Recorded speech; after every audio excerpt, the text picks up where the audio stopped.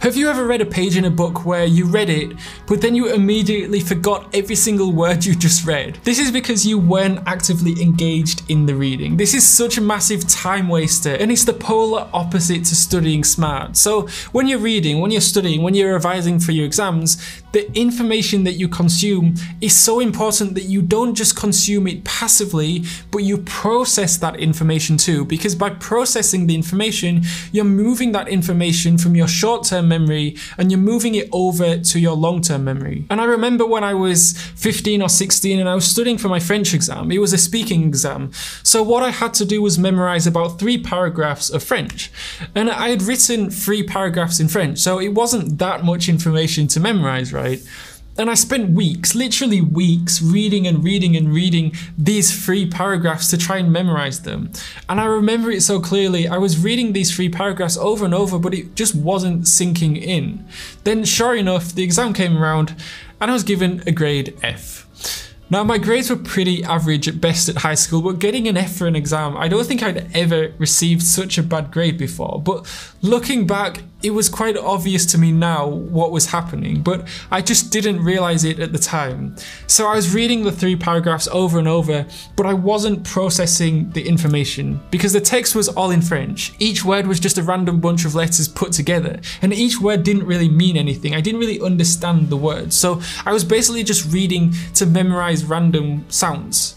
Because when I wrote the 3 paragraphs, I was using the dictionary for pretty much every word and every sentence. What I should have done is used really basic words that I knew already, and that way it would give me meaning to the text so that I could process it and memorize it far easier. So that was the time where not processing information, but just reading the information passively got me the worst grade that I've ever gotten. That was an extreme example, but passively processing information was a theme throughout my entire high school career. Fortunately, in the few years between high school and university, I learned about how important active engagement is when studying.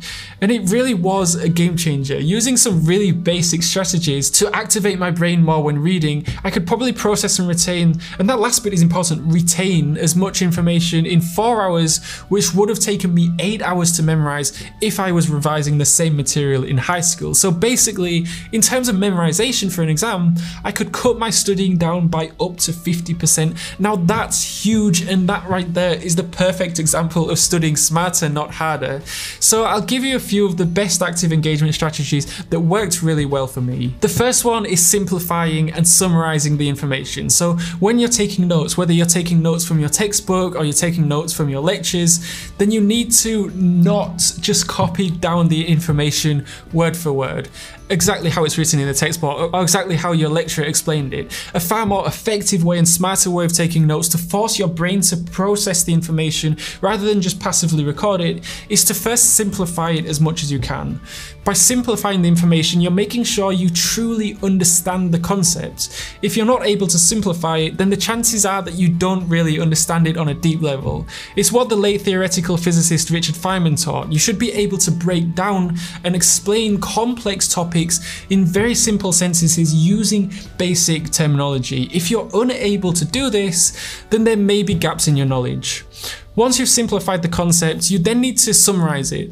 And this does a couple of things. It makes it easier to remember for the exam. Obviously, the less there is to remember, the easier it will be to remember.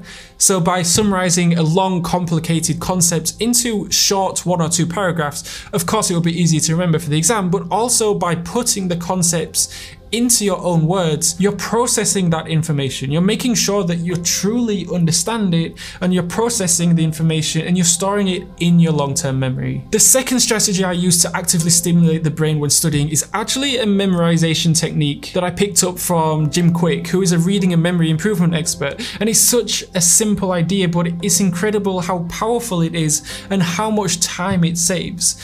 A massive part of memorizing what you read is about asking more questions. So by simply asking yourself questions when reading, it can exponentially increase the amount of information you retain from that book. I never just picked up a textbook and just started reading it without regularly asking questions throughout, because if you're just passively reading rather than actively reading, you're basically wasting your time. You're just not studying smart. You need to engage your mindset where you're more receptive to the information you're reading. And when I was reading a thick, heavy textbook, I would make notes on a separate piece of paper and I'd put a line down in the middle of the page. And on the left side, I would take notes. These would just be the most important snippets of the text that I thought might be useful for the exam.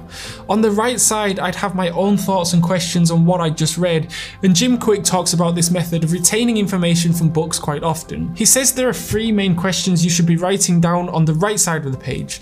The first question is, how can I use this? And so it forces you to link pieces of information from the book to the bigger picture. Now, does the information that you just read link in with knowledge that you already know? And what happens at this stage is that your brain is linking these new pieces of information to things that you already know and are strengthening your neural network, therefore making it easier to remember in the future. The second question is, why must I use this? Because if it's not a must, then there's nothing compelling you to do it. So it could be because the notes that you just wrote down could be the answer to a certain question in the exam. If your lecturer has asked you to read a certain chapter in a textbook, there's usually a good reason why they've recommended it, and that reason could be because the content in that chapter is likely to come up in the exam. And the third question is, when will I use this? What this question does is it adds urgency. When is your exam coming? Is it in 2 weeks, in 3 weeks, or in 2 months maybe? Often when you're reading a textbook, we're just skimming through it passively because we're not engaged in the reading. There's no urgency there. The reason why so many students are cramming 24 hours before the exam is because there's a sense of urgency, right? You know you need to get material memorized before the exam that's the next day, so you're far more engaged. By asking the question, when will I use this, you're adding artificial urgency to your studying because you do have a deadline, usually your exam date, but it's all too easy to forget this when you have weeks or even months to study before the exam. The Feynman technique is another great way of engaging the brain when studying. So the Feynman technique is when you explain a complex concept to either a friend or a sibling or a parent, basically someone with zero or very little knowledge of the concept that you're explaining. You don't actually need to teach someone though, you can pretend to teach someone instead. So that's just as effective and it's how I use the Feynman technique at university. There are 4 steps to the Feynman learning technique based on the method Richard Feynman originally used. These 4 steps are the exact steps that I took as well. Pretend to teach a concept that you want to learn about to a student that is about 12 years old. Identify gaps in your explanation. If you struggle to explain something in simple terminology or you find yourself stumbling on your words because you don't understand the concept completely, then go back to the source material to better understand it. Reread the source material and simplify it more, and repeat again. This step is optional, but you'll realize that every time you go back to relearn and simplify the concept, you'll be able to explain it better and better. And it's also why studying with friends can be a really effective way of studying. I found myself accidentally using the Feynman technique quite a lot at university. So friends would come up to me and ask me questions about the course or ask me to explain something from the lecture that they didn't understand. And by explaining it to them, I was almost solidifying it in my mind and storing that information into my long-term memory. So studying with friends comes with one caveat though. When studying in a group, it's really easy to get distracted and start talking about unrelated things. So you do need a group of friends that are just as motivated as you, that will keep the study session focused and on topic. But by explaining the topics to your friends, you'll be inadvertently using the Feynman technique. If you're unable to explain the concept to your friends in a simplified way, then it's likely that you don't know the topic well enough. A final way of using advanced information processes to activate your brain when studying is by drawing diagrams such as mind maps. Now, I didn't use this technique much as I'm not much of a visual learner, but I had friends at university that swore by it.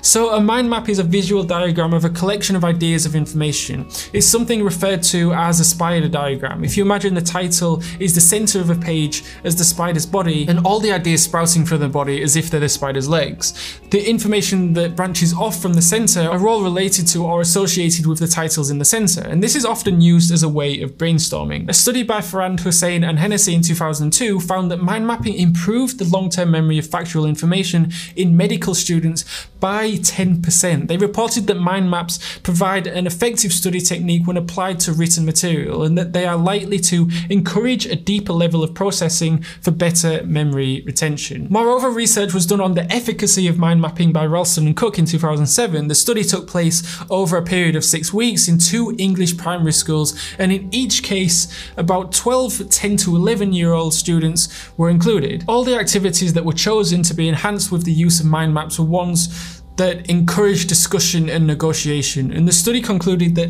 an exercise involving mind mapping software provided a useful focus for students to organize their thoughts and to present information clearly and attractively. So the next time you're studying, really think about it. Really think about whether or not you're processing the information, whether or not you're activating your brain when you're studying, or if you're just studying passively. Because if you're studying passively for 12 hours a day, every day, then honestly, you're wasting your time. You're studying hard, and that's awesome, but just studying hard often isn't enough to get the very highest grades, and it's why it's so important to make your studying fun. It's why it's so important that you get to this position where you want to study, where you realize how much your studying is going to be positively benefit your life. Because if you're not in that place, if you're not really interested in what you're studying, and you're disengaged and you don't really care about it, then that's a very dangerous place to be in. Ironically, by putting effort into your studying and really putting in the work, you can make your life so much easier. You can free up so much time. You can study so much smarter by studying actively